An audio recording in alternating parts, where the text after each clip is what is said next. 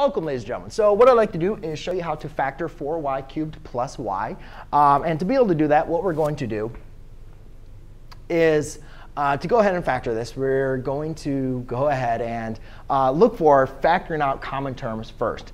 So we look at this and we say, well, they both have a y cubed and a y. So therefore, a common factor, we could say, would be a y, right?